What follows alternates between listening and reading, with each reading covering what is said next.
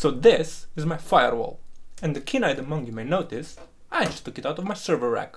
Well, that is because today we are upgrading to this.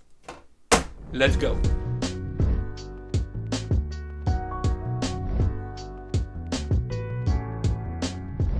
Hey everyone, Mircea here. In this video we are going to upgrade my firewall, but before we go into any of that, let's take a moment and talk a bit about what we have going on here. My current server is a DIY box running a quad-core i5-6500 that's heroically tamed by the mighty Intel stock cooler. It has 8 GB of RAM in nothing but the scientifically proven most optimal single-stick configuration. For the OS, I'm running a pair of 256 GB NVMe SSDs in a ZFS mirror. These are just some random Intel drives I got from a refurb store down the street, so they're nothing really special. The case is an Intertek 2U20248, and what this essentially means is that it's a mid-depth 2U case. They also make a long-depth case, the 2U20255, which, as you guessed, is a bit longer and it has a bank of 4 hot-swappable 80mm fans down the middle, but since this system doesn't really need that much cooling capacity and I mainly wanted it to be quiet, I went for this option. Now, speaking of quiet, I also added dual 80mm Noctua fans in the front of the case to pull cool air in and cool all of the components. This whole monstrosity of a system, if you will, is powered by a big white 300W TFX PSU. Initially, it was double-sided tape to the side of the case, but I eventually had to 3D print a bracket to be able to screw it in. As for the networking, I am using the onboard Intel NIC as my WAN port, and then I have a dual-port add-in Intel card configured as a lag for my LAN network. All of my other networks are just VLANs off of that lag. I have another single-port add-in NIC that's just an emergency network. It's essentially just a network with an allow-all firewall rule. If I break something, I can easily plug into that and hopefully get to fixing it. This server actually has a bit of an interesting backstory. It's the server that has been in my home lab for the longest time. I first got it back in high school. I think I was in like 10th grade or so. My dad got me my first PC back then. It was an HP pre-built rocking this very same i5 we have right here. It has served me as my desktop for a while, then it moved on to be an ESXi host, RIP ESXi I guess, then it went on to be a Proxmox host, then it went on OPNsense, and now finally on OPNsense. Now let's go back on topic. Let's take a look at what we are upgrading to.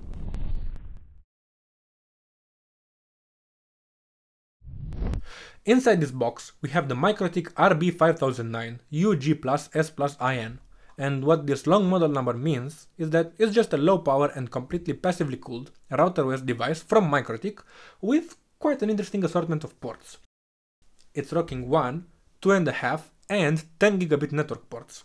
Starting from the front side of the router, we have a DC power input, a 10 gigabit SFP Plus port, a USB 3.0 Type A port, a 2.5 gigabit RJ45 port which actually supports PoE input, giving us the second means to power this device, and finally we have 7 more 1 gigabit Ethernet RJ45 ports. On the left side of the system, we get a DC terminal power input, which is the third and the final option on how to power this device. Other than that, we have a pretty chunky heatsink that's also visible in the back of the device, and nothing of interest really on the right side. Mikrotik also sells the K75, which is a rack mount kit that actually allows us to mount up to 4 of these devices in a single rack unit. Now, obviously, I don't need 4 routers in my home lab, but I ended up picking one up anyway, since I do want to rack mount this one. As far as the specs goes, this device is rocking a 64-bit quad-core ARM chip that's running at 1.4 GHz. For memory, we get 1 GB and then we also get 1 GB of NAND storage. So overall, this should be a fairly capable routing platform. It may seem a little weird that I'm going from a DIY solution to a purpose-built one, especially since spec for spec, the old server is technically more powerful. But I have a few reasons. You see, I could go off on a bit of a tangent and say how I prefer the Mikrotik since it draws less power, it has 10 gigabit and 2.5 gigabit networking and so on and so forth. While all of those would be valid reasons, they're not actually what convinced me to make this upgrade. To be fully honest, there are 3 main reasons why I wanted to make this purchase and go on the Mikrotik train. First off, we have noise. My rack is currently in my bedroom, so the quieter and the cooler I can get it, the better. For example, I can't keep my NAS on 24/7 because it's simply too loud for me to sleep in the room next to it. But with this device being passively cooled, I doubt that will be a problem. Next up we have space. I want to reuse the case and the PSU for another project that's going to come later this year. Using up 2U of my half-height rack just for a router is a bit wasteful, and I'd like to make better use of the space that I have. And finally, we have automation. This device simply has better automation support, and network automation is something that I've really been looking into for a while, but I was never able to achieve it quite to the extent that I was hoping to. Initially, when I was planning out this video and writing the script, I was thinking about how I was going to run performance tests on both of the systems and compare them. I wanted to showcase the difference both in terms of power consumption and the actual performance. But then I actually started working on this and I realized how silly of an idea that is. Let me explain. First of all, let's talk about performance. Again, my old router was a quad-core i5-6500 running at 3.3 GHz with 8 GB of RAM. All of the network interfaces on that system are only 1 gigabit, and my use case for this router is mainly regular internet traffic and VPN. I don't really do any IDS or IPS or run any other services on that box except DNS and DHCP. So it's definitely able to saturate the link in such scenarios, and I doubt anyone will argue otherwise. There isn't much benefit to running performance tests, in my opinion, as they will all be bottlenecked by my network and won't have any statistical relevance. The same discussion can be had for the new system. Again, the Mikrotik is a quad-core ARM chip running at 1.4 GHz with 1 GB of RAM. This system will definitely handle the 1 gigabit tests I would run on it, so the results will once again be bottlenecked by my network backbone being only 1 gigabit. Now, technically, this new router has a 2.5 gig and a 10 gig connection. I, however, have no other 10 gigabit devices to connect to it, so that test is just out of the question. I could run some tests for the 2.5 gig speed and see what I can get out of it, but here's the deal. Inside of my network, I am not really routing any storage traffic or anything that comes even close to saturating 1 gigabit. My NAS has a NIC in Edge network that needs access to storage, and generally speaking, most of the heavy lifting in this regard is done by the switch and not the router. The only other viable use case, I guess, in which I could exceed 1 gigabit is through downloading and uploading files.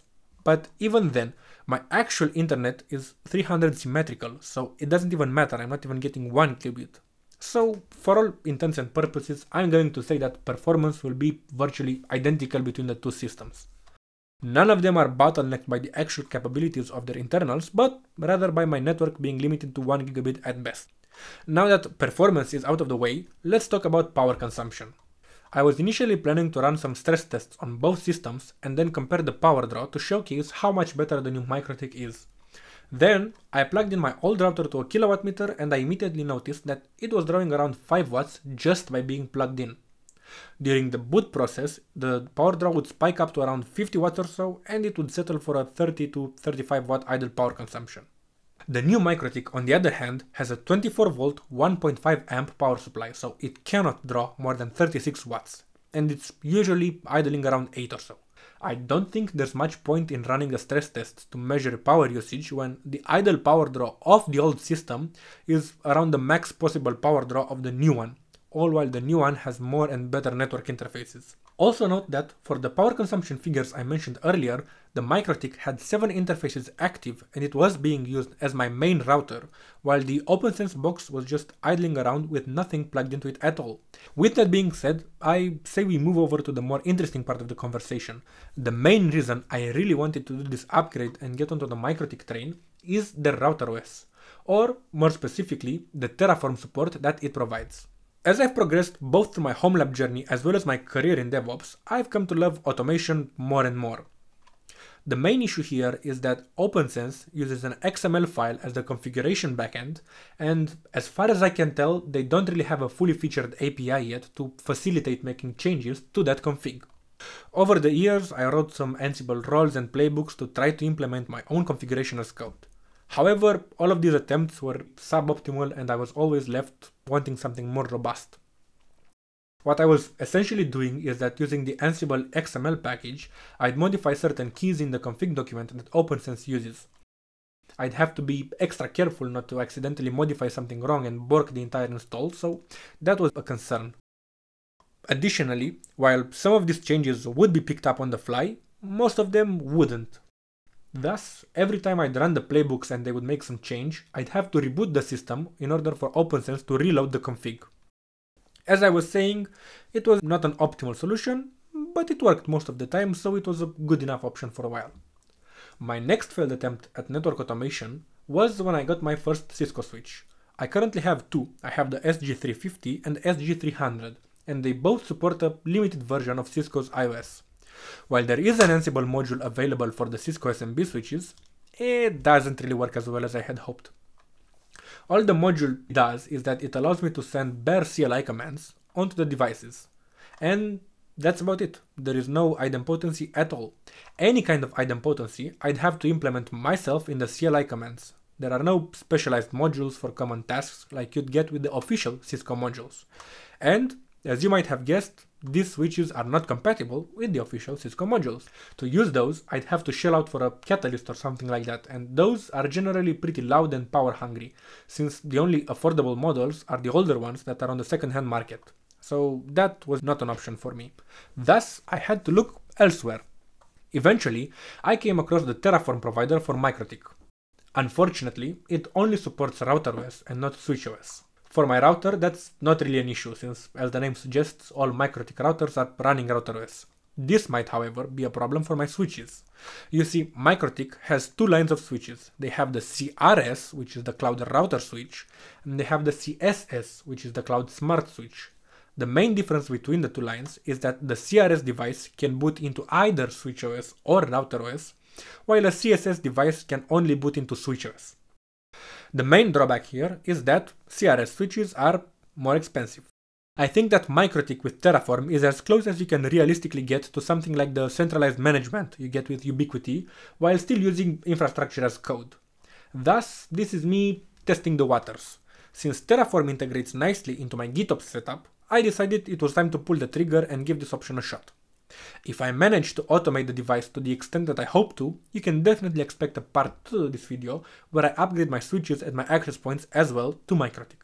In this video, we won't really be going into the code and configuration and setting up Terraform. This is more of an unboxing, overview, rant and initial impressions kind of video. That being said, let's get this bad boy mounted into the rack and wire it up.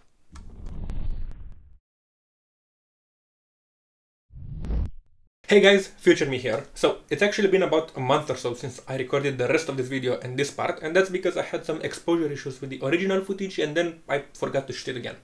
Now, in the meantime, I actually added some more gear into my rack, and I ended up moving all of the networking stuff to the back of the rack to make some more room in the front. You can see we have here the small Cisco switch, which is acting like a dump management switch for now, and then underneath it we have the big one, which is just in storage. I didn't have anywhere else to put it. Now, I had to take the Mikrotik out to take the images for the thumbnail of this video, and now I get to mount it back in, so I thought this would be the perfect time to just shoot this part again.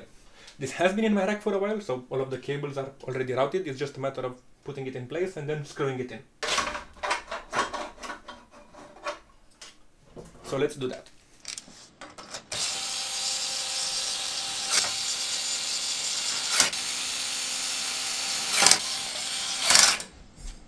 I have to say, one nice thing about the K79 is that since it allows you to mount multiple units in a single 1U of space, you get a bit of space above the device, which is actually super handy to run cables through. So you can see I can route my power cable through here and just tuck it away nicely. By default, the 2.5 gig port, so the first one, is configured as the WAN, so I'll just plug my uplink into that one. All of the other Ethernet ports, so 2 to 8, as well as the SFP Plus port, are bridged together in the LAN network. The plan for today, or rather for 1 month ago, was to use the 10-port Cisco switch that I already had as a dump switch for my management network. This is where I have all the admin interfaces for things like Proxmox, TrueNAS, Mikrotik, and so on. All of the onboard NICs from my other servers are already plugged into this one, so all it's missing is the uplink to my firewall. We'll configure this later to be a part of a different network, and besides that, I'll need to plug in a few devices to my LAN network as well. Again, since I'm not using the big Cisco switch anymore, I'll use the ports on the router as a temporary solution before I get another switch. So, here we have my desktop in the last port. we have my Home Assistant box. In the next one, we have my access point. And finally, we have my NAS, since, as I mentioned already, my NAS has a NIC in each network that needs storage, so I'm not routing any storage traffic. With all that done, let's get back to the desktop and take a look at the default configuration. Now, getting back to my desktop, we can manage our router either via the web UI, via SSH or via Winbox. Now, I'm not familiar enough with the Mikrotik CLI to go for SSH just yet, so I'll just use Winbox. It's a program that you can download from the Mikrotik site to help you manage your device. We can now connect to our Mikrotik router by opening up Winbox and then waiting for our device to automatically discover our router. We can connect to our router using the default username of admin and then an empty password. And if we connect now, we will be greeted with a message informing us what the default configuration actually is. You can see that we have the WAN port enabled and protected by a firewall, and we have a DHCP client on it. So that means that our firewall will get an IP address from our uplink using DHCP. Next, we can see that all of the other Ethernet interfaces except the WAN port are part of the LAN bridge. As far as our LAN network is concerned, we have the IP address of 192.168.88.1 for our router. We have a DHCP server enabled, and we'll take a look in a moment to see what the configuration is for that. And finally, we have DNS enabled. For our WAN, we have the gateway set to be Ether1, so that would be the 2.5 gig Ethernet port we saw earlier. We have IPv4 and IPv6 firewall enabled. We have NAT enabled, and then we also have a DHCP client on it, as we mentioned earlier. Finally, we can see that the admin user is protected by a password, which is actually blank for now, so we will be prompted to switch it in a moment. We can now change our admin password to something more secure than admin and blank.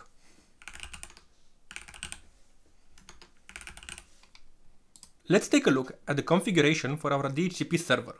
We can go into IP and then DHCP server, and we can see here we have the default DHCP server that's bound to the bridge interface, so that would be our LAN network. You can see it's serving out IP addresses from an IP address pool called default DHCP. To see what the IP address pool is, we have to go into IP and then pool, and we can see here we have the default DHCP pool that's serving out addresses from 192.168.88.10 all the way to 254. If we now open up a terminal and run ipconfig, we can see what our IP address is, and we see that it's actually 255. That is because by default, Mikrotik will parse the IP address pool backwards, so it's starting from the back of the list and it's going to the front of the list. Finally, for the default configuration, we go into IP and then firewall, and we can see here we have a list of default firewall rules to keep our device safe. If you want to take a look at all of the configuration that's present in the default config, we can open up a new terminal, log in with our new credentials, and then run the export command. This will print out all of the configuration that is for now present on the device. As you can see, the device is rather plug and play. The default configuration is rather minimal, but it's just enough to get us up and going and get us access to the internet. And that's a wrap for this one. We unboxed my new router, we mounted it into the rack, we got the default config going, and we even went over the reasons for the upgrade. If you're interested in a getting started guide for automating your Mikrotik device with Terraform, make sure to get subscribed, as that video is already in the making. If you liked this video and found it helpful, don't forget to hit the thumbs up button. It really helps me figure out what kind of content you like and what I should focus on. On your way down there, don't forget to hit the subscribe button and the notification bell so you get notified when I post new videos. Thank you so much for watching, and as always, I'll see you in the next one. Cheers, guys.